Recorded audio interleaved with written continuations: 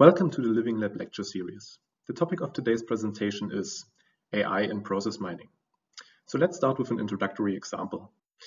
We have three bakers with three different bakery goods: a bread, cinnamon buns, and a cake.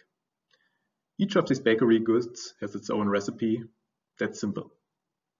But what happens when there are different versions of each type of baked good and the recipes have many variations? So different kinds of bread, different kinds of cinnamon buns, and different kinds of cakes. This leads to a multitude of recipes that often share the same foundation, but can also differ enormously. Due to the many possible variations of a single recipe, consisting of overlays and forks, the baking process can become intransparent and look like this. This is the so-called spaghetti process. But before we talk about how such a process can be made leaner and how AI can help, let's talk briefly about some basics. The type of process being considered here are business processes. A business process is a sequence of value-added activities with one or more inputs and an output that creates customer value. So for example, a tasty cinnamon bun. Another example would be a customer represents a demand. He orders something. A waiter takes this order and forwards it to the kitchen. A cook prepares the customer's desired order and issues the product. The customer pays his bill, which is processed by the cashier. So here we can see the data we work with. It's a so-called event log. So an event log can be extracted from different information systems like ERP systems and consists of a sequence of cases. And those cases again consists of a sequence of events. And each event refers to a case, an activity, a timestamp, and other resources or attributes. And each activity represents a concrete process step, for example, paying the bill. Now we come back to our spaghetti process. So the question is how we get from this to this, so a leaner version of this process. And one answer to this question is process mining. So process mining is basically a link between model-based analysis methods like business process improvement or business process management and data-centric analysis methods like machine learning or statistics. So process mining is to identify, monitor, analyze, and improve processes by extracting existing process knowledge, so in the form of an event log, from information systems. And we have three different process mining activities. So the first activity is process discovery. So with process discovery, we try to discover process models from the underlying event log. With process conformance checking, we try to check if a process model is as it should be. And process enhancement means we try to enrich an existing process model with additional informations. So here you can see the process mining lifecycle. On the top left, you can see the real world, like business processes, people, and organizations. This real world controls different software systems. Those software systems record the events happening, like messages or transactions. Those events are summarized in a so-called event log. And with the help of this event log, we can perform different process mining activities, like discovery, conformance checking, and enhancement. And based on the obtained process models, we are able to analyze and model the real world. So in the context of process mining, the analysis of event data becomes more and more important. And the number of application areas requiring real-time analysis is increasing, for example, in production processes or supply chain processes. And the dynamic analysis places new demands on common process mining techniques. So the most important thing to have is a clean data set that represents the underlying process the right way. And for this, a procedure is needed that detects outliers in this data. So outliers could be, for example, insert. So that means up to 3 random activities were inserted into the case. A rework, a sequence of up to 3 events has been executed twice. Early, a sequence of up to 2 events was executed too early. And late, a sequence of up to 2 events was executed too late. So we could have more different kinds of anomalies, but those are just examples. And to deal with those outliers, we need a method that is able to detect and filter them. So here we see a simple example of the anomalies described. So the blocks marked in red represent process steps that correspond to an anomaly. We can see an early execution, a late execution, and a rework of a process step. So those process steps need to be identified and reordered. So to meet the above named challenges, we first designed Lambda architecture for the purpose of real-time process mining with an embedded anomaly filter. So the Lambda architecture itself consists of 3 different layers. The batch layer to process historical data, the speed layer to process and filter event streams in real time, and a serving layer for merging of batch and speed layer for online and offline process mining activities. Here we can see the schematic representation of our filter architecture. So we have an infinite event stream with incorrect event data.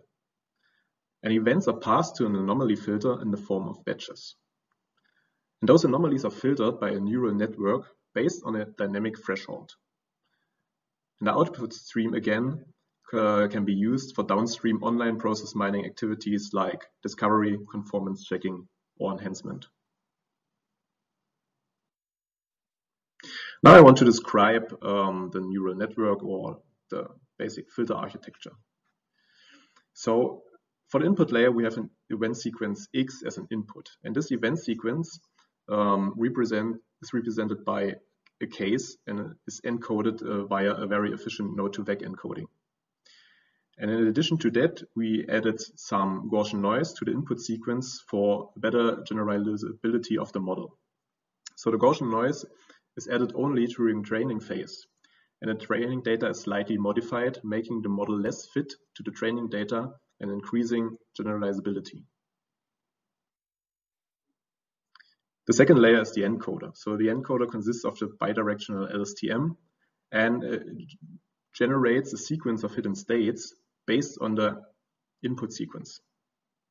And the hidden states represent the memory of the LSTM and are determined from the input of the current calculation and the output of the previous calculation step, through which dependencies between process steps can be modeled.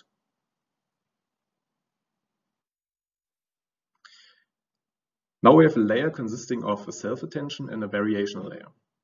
So first I want to talk about the variational layer. So the variational layer generates the distribution parameters mean and standard deviation from the hidden states of the encoder, and it generates the Latin vector Z. And Z contains parameters about the probability distribution of the sequence under consideration. So the variational layer learns the probability distribution of the data and gives us precise control over the latent representation. The self-attention layer is passing contextual information from the encoder hidden states to the decoder, and it generates context vectors as a weighted sum of the incoming hidden states. So the self-attention layer allows to selectively capture relevant information and to increase the performance of sequence-to-sequence models, and helps to minimize the problem of vanishing gradients. The decoder again is represented by bidirectional LSTM. The input is the context vectors and the latent representation Z over all time points. The output of our neural network is a reconstruction of the distribution parameters mean and standard deviation from the hidden states of the decoder.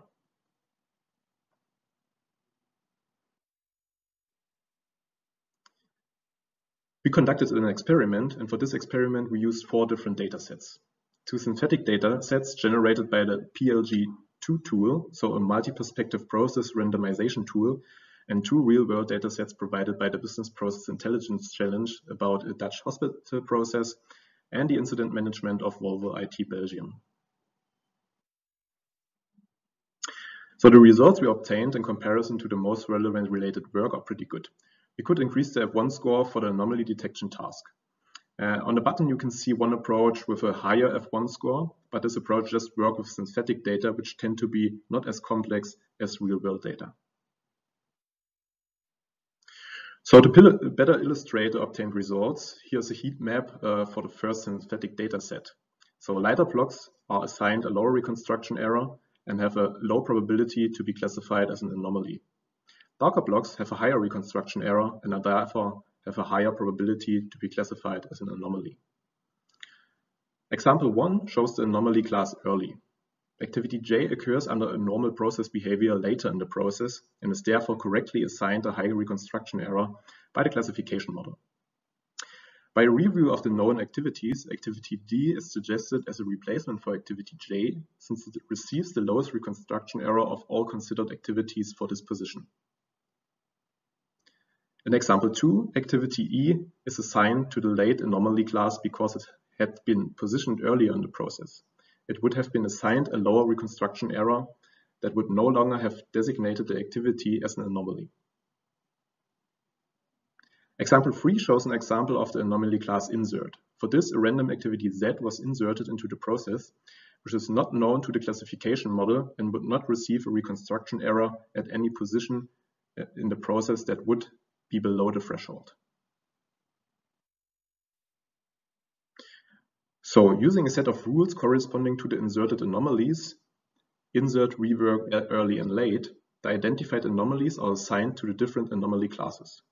And these rules are as follows. So for insert, an activity is classified as an anomaly and is not assigned a reconstruction error below the anomaly threshold at any position in the process. The rule for rework is the same activity appears earlier in the process and is not marked as an anomaly. The rule for early, an activity marked as an anomaly is assigned a lower reconstruction error when executed later in the process, which no longer classifies the activity as an anomaly. And the rule for late is an activity that is flagged as an anomaly is assigned a lower reconstruction error when executed earlier in the process, which no longer classifies the activity as an anomaly. For this process, here we can see the discovered process model. First, the target process model.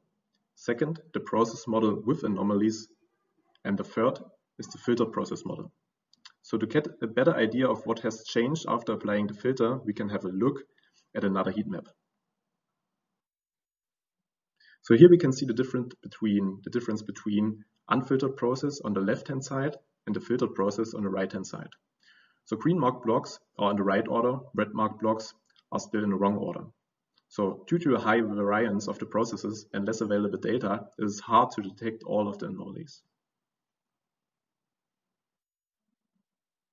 So what else we are working on? So we are developing methods to apply such technologies to real-time business process data streams. We also want to make the results from the use of deep neural networks interpretable by developing explanatory components that open those black boxes. And in the future, we want to use multi-model data. So for example, process descriptions, video sequences, etc. to increase the accuracy of classification. So what should you take home? So a business process can become really complex, especially if the process contains a lot of variations. Process mining combines process-oriented and data-centric analysis methods and help to better understand those complex business processes.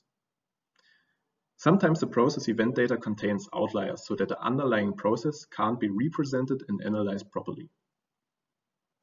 AI can help to learn structures in the event data. And with deep learning-based approaches, we are able to identify outliers in the business process and to improve downstream process mining tasks. So here are the references I used. Thank you for your attention and feel free to ask questions.